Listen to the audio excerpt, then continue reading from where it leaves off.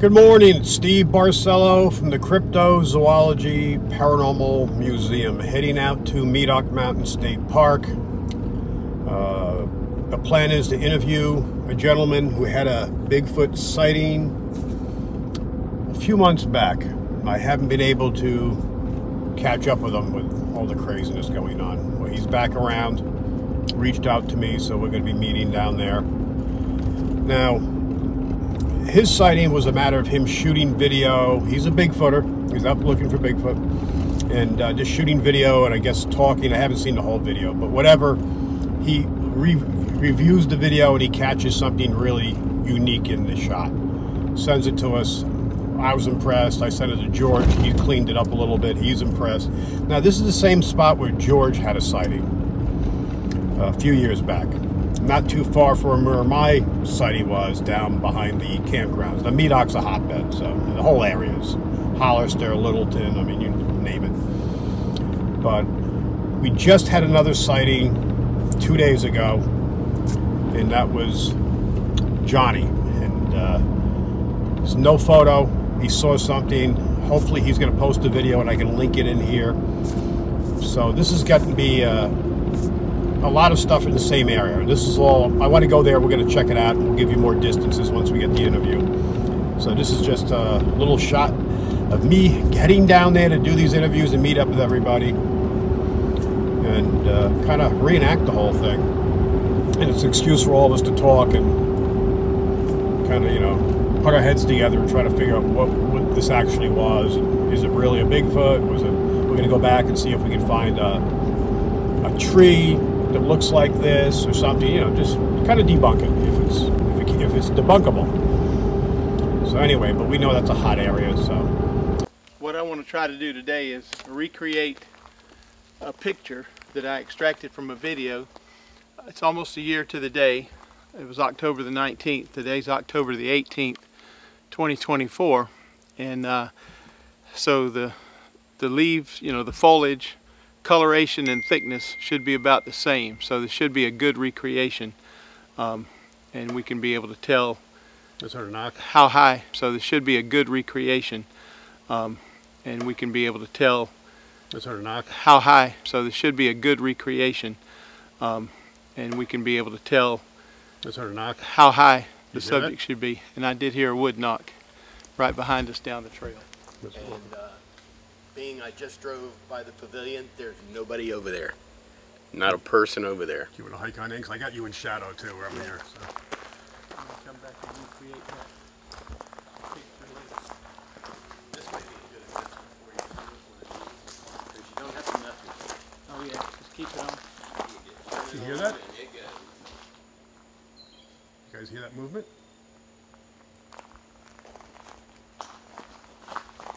Something going on. Could be a deer, but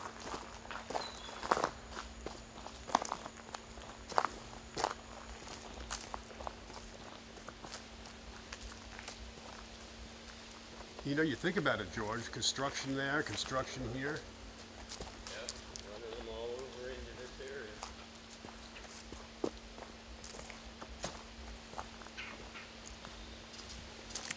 Somebody got a thermal up and working. There we go. Good.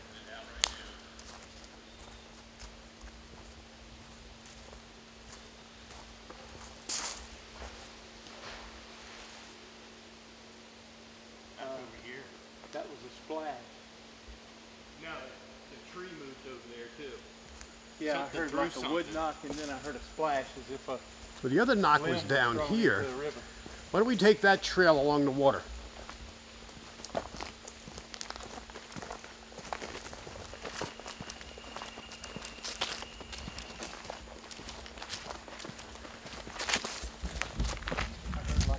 We're getting all kinds of knocks and stuff over here. We just got here. We just literally starting to talk. We've gotten multiple knocks and activity. I'm going to walk in the trail.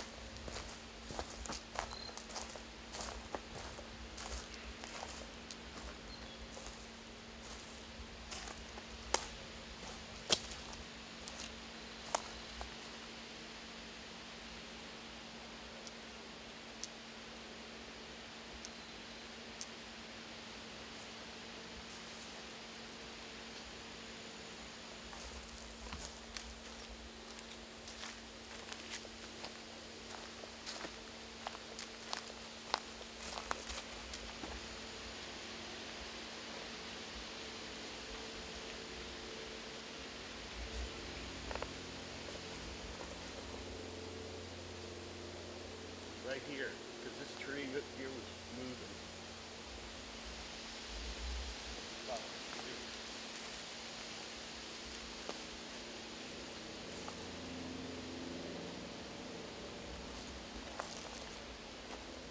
I'm looking for prints. I heard a splash as if something Yeah, I don't know. thrown in. Something threw something, because this tree branch right here. What have you got over here, a log? Yeah, and it was Hang on, let me get up on you. Good throw inside. right there. You guys are so And that's not from any of these trees. And it was something hid in these trees over here. Trees above this are small, fairly new growth for the most part. This is an old dead tree that knocked off the ground.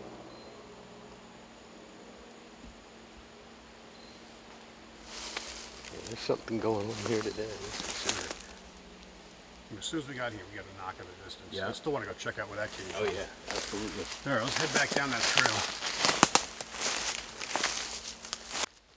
Didn't know it at the time. So I heard it back months later. And went frame by frame.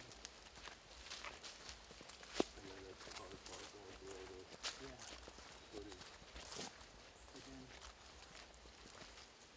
I believe that's the tree right there, Where you saw it? where the two apples were stuck. Oh, okay.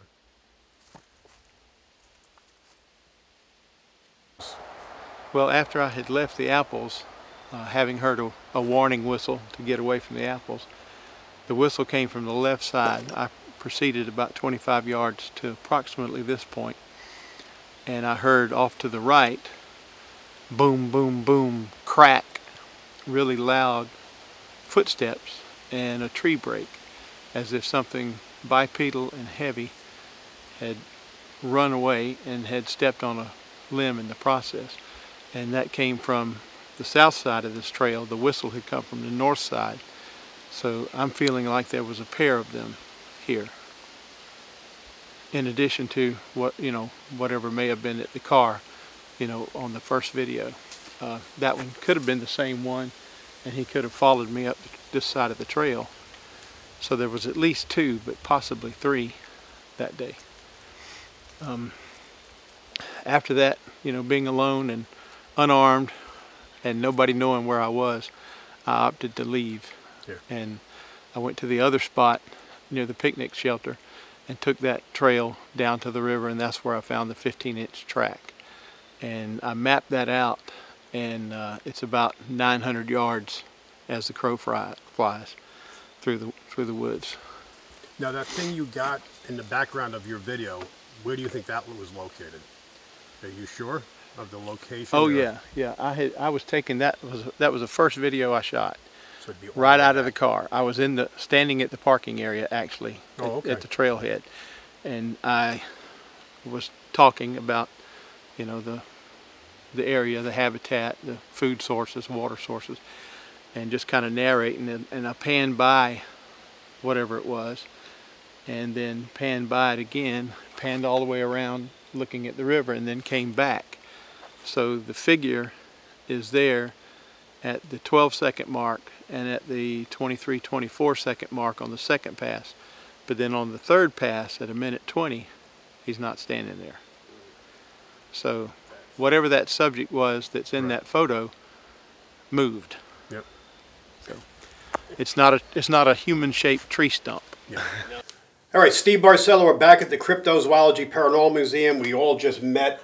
We went down to talk to Doug about his sighting, which was last year, October, would you say 19th? October 19th, 23. Flying there.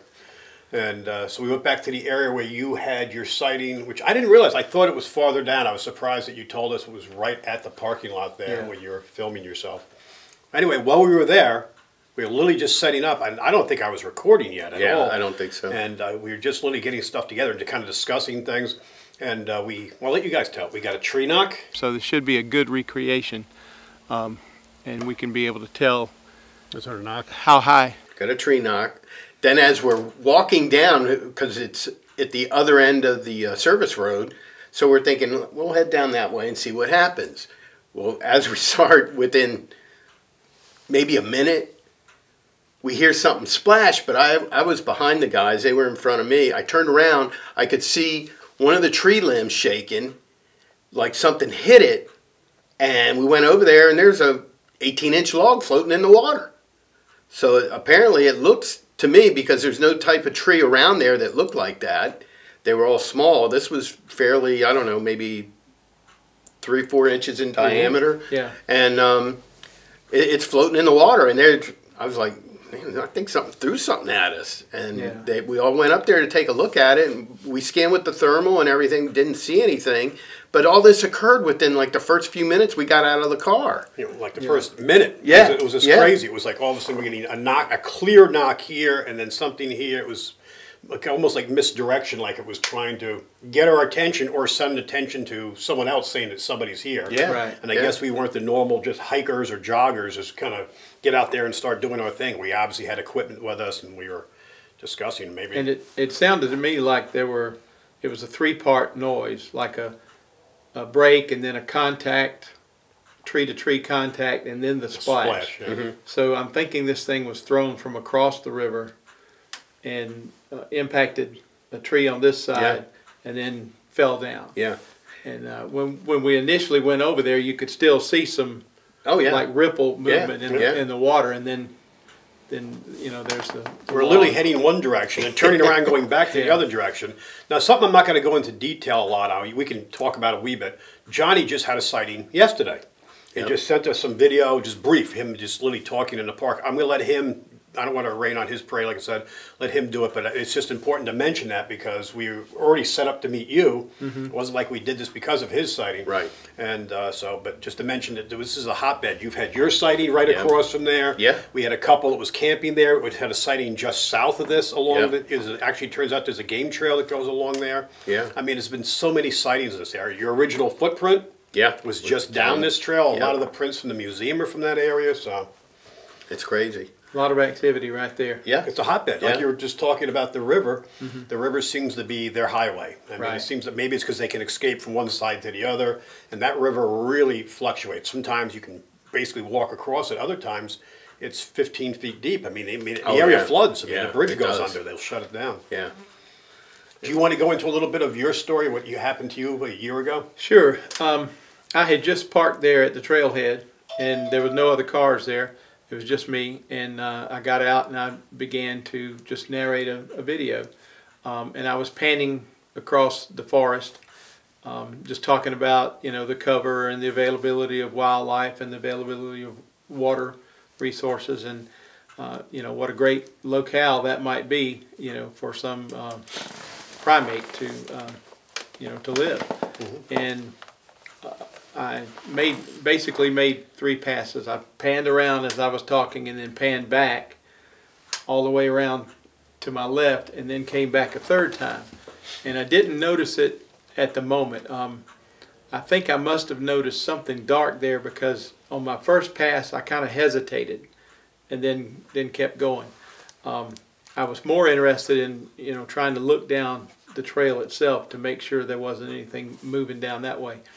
And it wasn't until much later that I examined that video, and I saw that there's a subject standing there at about the 10 or 12 second mark, and then on the pass back at about 23 to 24 seconds it's there, but slightly leaned forward and the left leg kind of moved out.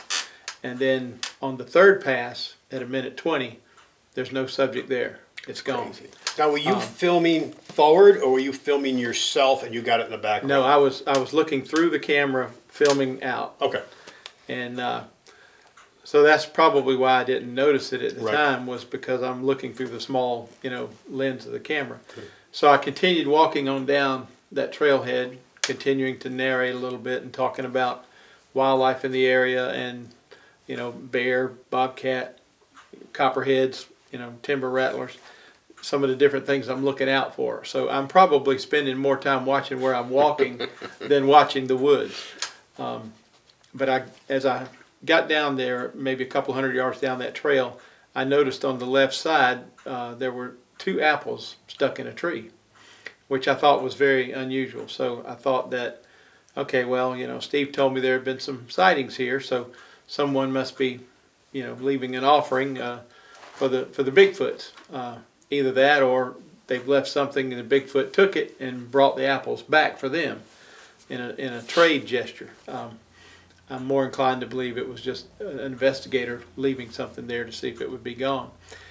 So as I approached that tree, I was interested in knowing whether or not there were any partially eaten apple cores around the tree on the ground. Maybe something I could pick up and get a bite mark out of, and get an idea of what size animal might have bit out of it. But there were no eaten apples on the ground, just the two bright red apples stuck up in the branch of the tree.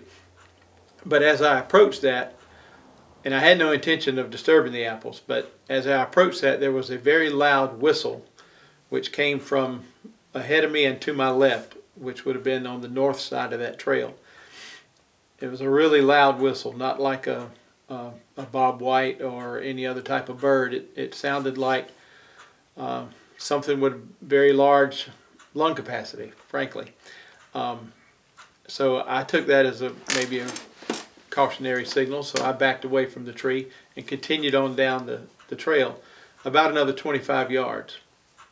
And I'm still videoing and talking, and I hear this, loud running through the forest. It's kind of a boom, boom, boom, crack, and then on the fourth or fifth step, a really loud crack as if it stepped on a tree that was down.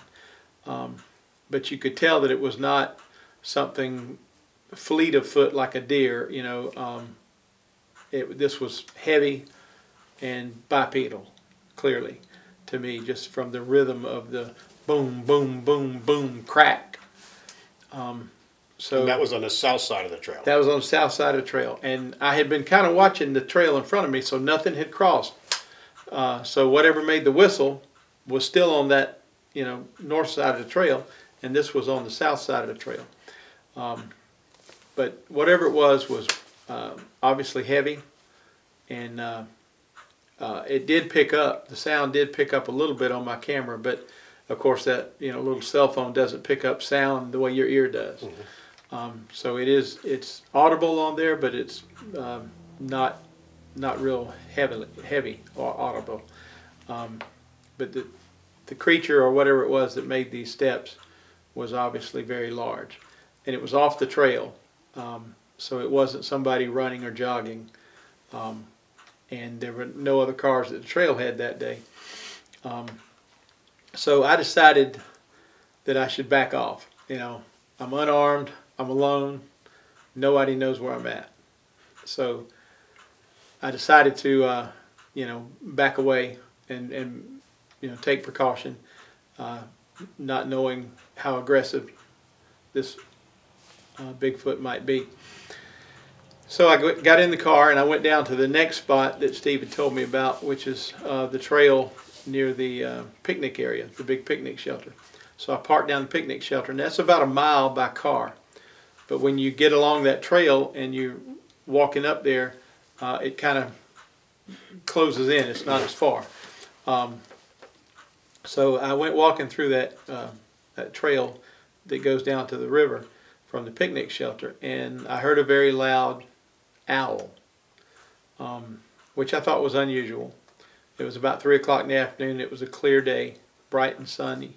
The owls that I'm accustomed to hearing, it's evening time, just at the last bit of daylight, right, or in the darker night, not at 3 o'clock in the day, with a bright sunshine. But it was also the very loudest owl I think I've ever heard too. And I made a mention on the videotape as I'm narrating. I said, well, that's either the biggest owl I've ever heard, or it's something pretending to be an owl. Mm-hmm. So I continued down this trail, and when the trail gets near the water, I decided to venture on down closer to the river to see if I could see a track. And I did see a track, 15.5 inches long, and I got pictures of that. And Steve, I think you may have a picture of that.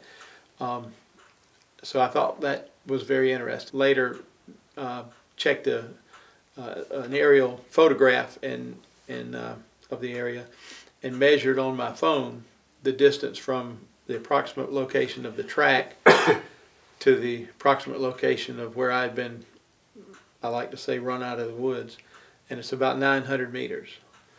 I've been wanting to get back up here ever since to go back and recreate that photo, and we did as best we could. Got approximately where the subject was standing, and approximately the same angle. I think I probably would like to come back and try to do that again, because I'm not sure we had quite the right position of the where the photograph was taken from.